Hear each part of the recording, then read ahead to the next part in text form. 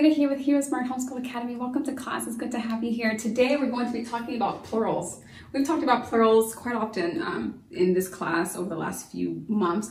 We've talked about how to make a word ending in F plural. We've talked about how to make words irregular nouns plural, like man to men or tooth to teeth. We've talked about different things like that. Today we're going to talk about words, making plural words that end a certain way, just so you know how to either read these words or spell these words in your own experiences.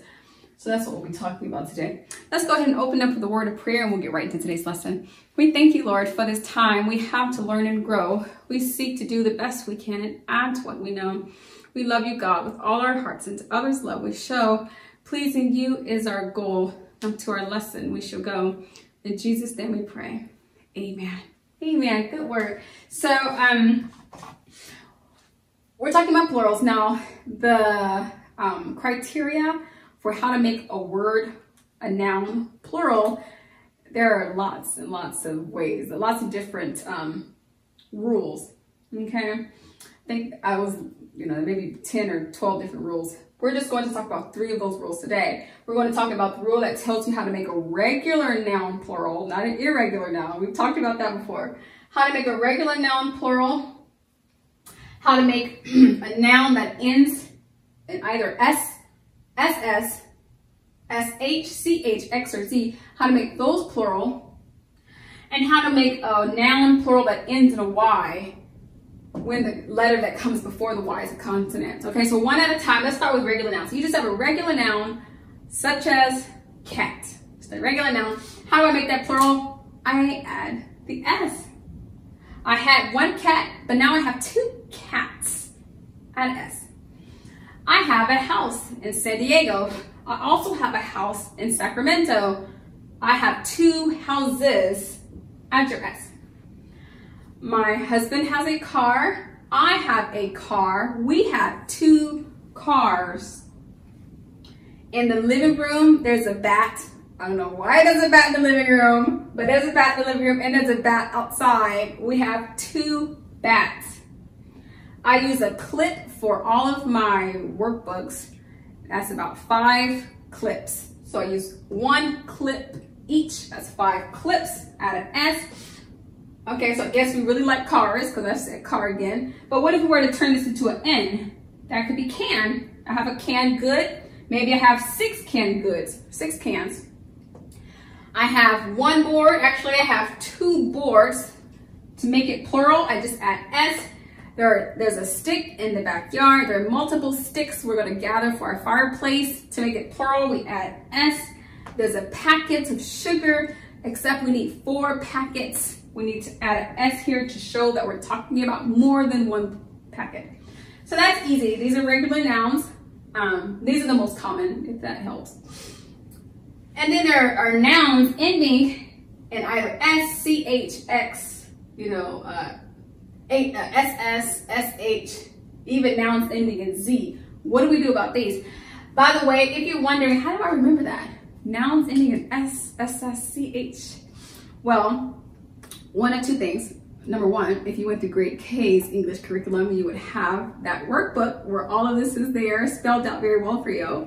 Although it is not spelled out as much in grade 1's workbook, because we were expecting you to have come through the program and have already have that access to that information. But number 2, and probably more importantly, when you're trying to determine, I've got this word here, I want to make it plural. Do I add ES or do I just add S in the context of these nouns? Well, if the word ends in a S sound, okay, all those where your teeth are coming together, when your teeth are coming together like that, it kind of makes a similar sound. All of these sounds are very similar. Any word with that kind of sound, you're gonna have to add ES, okay? Hopefully that'll just help. That helps me with my spelling. Any word that has that ending, bus, add ES. Tax, add ES. Fox and hiss, okay? So bus, add ES, it has ending. Lunch, add es. Your teeth are coming together. You're passing air through it. So add es. Tax, add es. Watch, add es. So you're adding es, not just s. If I can get this right. Okay. Boxes, add es. Hisses, but brushes, buzzes. So you just add es to any of those kind of sounds. So that's the easiest way to remember that. Do you agree? Yeah. So instead of saying s, ss, x, does this end in a ch? Just think of it like that. Nouns ending in y. So there are some nouns that end in y, and the letter just before it is a consonant. Okay? Letters ending in y and the letter just before it is a consonant. Such as this word ends in y, and the letter just before it ends in a consonant. That's T, that's a consonant. This letter ends in y, and the letter just before ends in a P. That's a consonant. This letter ends in y, and the letter just before it ends in B. That's a consonant.